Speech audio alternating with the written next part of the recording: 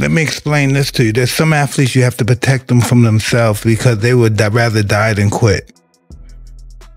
So that answers In a recent interview, Tyson became extremely irate and gave Jake Paul a severe warning for making threats. The same cannot be true about Paul, who has been making public appearances with a notably huge belly in a recent video. Tyson's summer health concern appears to be behind him as he has been training consistently and currently looks in prime shape. Paul reflects on a joke Tyson made about him at the summer press conference, saying that Paul was overweight and past his prime while he was eating fried chicken. In response, Paul says he's not obese but rather preparing for a heavyweight fight. We are 500 pounds.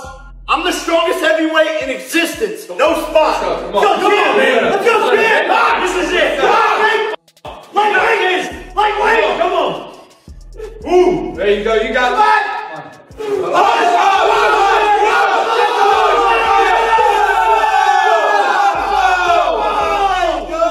Showdown new PR 500 ELB. No spot available. I'm the strongest heavyweight in the world. You got crowd cheers, play better P instead of worse. It is all obviously an act. Paul is wearing a fat suit as a marketing gimmick, but it's unclear what his true motivations are because no one is buying that this is his true body. He's probably hiding his current muscle mass too.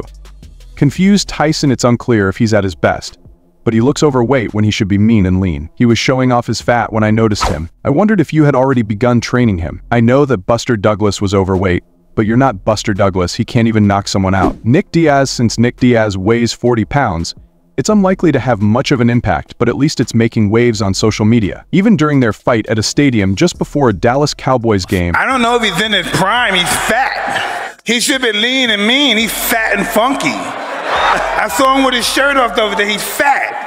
I thought, did you start training already? Buster Douglas was fat, am I right? I know, but you're no Buster Douglas. He's not going to win.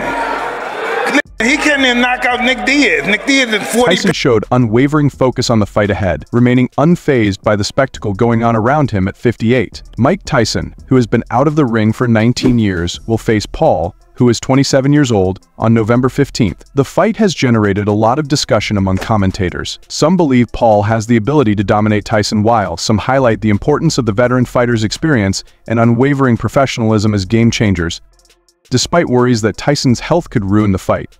Iron Mike seems more confident in the build-up to this highly anticipated showdown, even though Paul might be the clear favorite to defeat Tyson at a zero stadium. Tyson's confidence is growing steadily because to his rigorous training regimen and a fun conversation with Jimmy Kimmel, the late-night host. His momentum is gaining traction after a recent Jimmy Kimmel show. Liv Kimmel acknowledged that he is betting on the fabled Iron Mike and is cheering for Tyson to beat Paul, while Kimmel expressed his surprise that Paul is actually the betting favorite over one of the most intimidating fighters of his era. You are Mike Tyson, and he isn't. Tyson amusedly responded, "That's a good idea." Tyson also said that he seems to have recovered from the ulcer flare-up.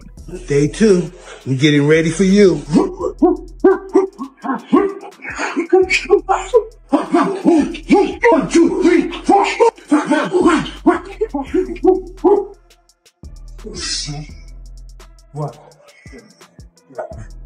That forced him to postpone his fight with Paul until November, even though he recently alarmed fans by admitting that walking has been difficult during his training.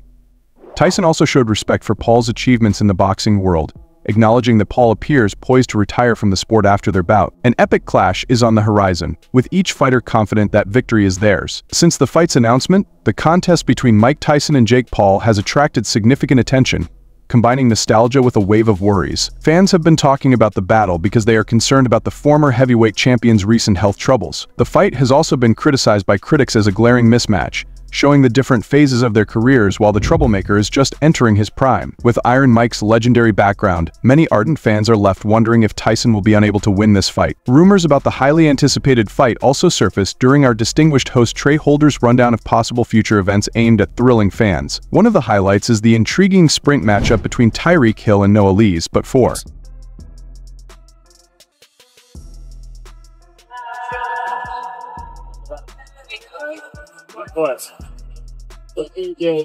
Holder, a longtime boxing enthusiast, The focus also shifts to the upcoming bout between Paul and Tyson this fall. He poses a thought-provoking question to our guest Doug Sanders. What are his predictions for the result of this matchup? As a fervent boxer who has witnessed Tyson unleash his formidable strength against a variety of opponents, in an honest admission, Sanders, the creator of Sanders E, says he would find it hard to accept the idea that his idol would give a bad performance. He adds, but being a boxing fan, I would hate to see Tyson go out on a bad note, meaning maybe Paul got the best of him with his deep understanding of event promotion from working alongside NBA and MFL athletes. Sanders sheds light on how Paul, at 27, will attract his own audience. Sanders has accepted the battle ahead and is focusing on the positives, especially the wave of new fans that are arriving. Spotlight: Paul is excited about the Paul against Tyson fight. Sanders continues. Paul's large fan base and devoted following have greatly contributed to the mainstreaming of crossover boxing. I don't mind that it's elevated and well lit, and that it's drawing in the Paul's audience, which is fantastic because it will hopefully attract new fans to the sport as a whole. But it's also like, Dag, who's one of the greatest, has to be in that. What will that look like after this? Sanders reveals his inner boxing enthusiast, discussing his expectations for the much-anticipated fight that will premiere on Netflix in November. Sanders is hoping for an exciting and thrilling fight, but he also wants the 58-year-old Tyson to give his opponent a few hard blows. He says, I hope it's fun, we know it's entertaining, right?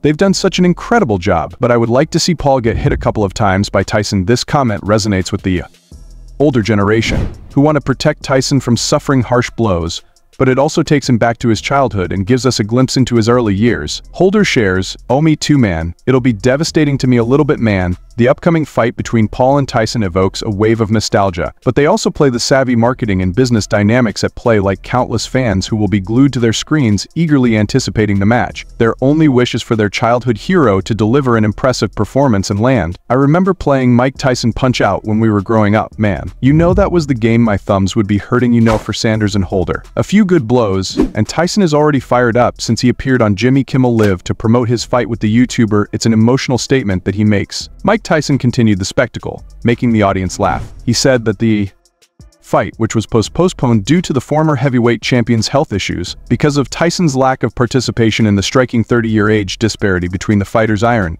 community opponents, believe it to be dangerous. Day 2 getting ready for you. Mike has dismissed any concerns and begun to share footage from training camp that showcased the strong strikes that made him famous. 1, 2, 3, 4, talking with Seconds Out analyst and former coach Teddy Atlas, who coached Tyson in his early career. Atlas warned that although it's not surprising that the 58-year-old looks good on the pads, a real fight poses a completely other set of difficulties. It's one thing to hit someone when no one is hitting. Back when you're a certain athlete with those quick twitch muscles, when you're of a certain stature that the average person will never realize you could be a baseball player at 58 and get in a batting cage. According to Teddy Atlas, what do you suppose the guy's going to look like? He may have a deceptive appearance. In addition, Atlas stated, yeah, it looks great and yeah, he can still punch. What I'm saying is that when you see those videos, I would expect him to be able to do that because he was that elite of a talent regarding how the battle would go. Your reflexes will go with time, your speed will erode with time, and your timing will go out the window with time, but power will always stay there if Tyson survives. Atlas stated that Paul's youth will take over, but he will likely be hazardous throughout the first 2 rounds. According to Atlas, the first few minutes could be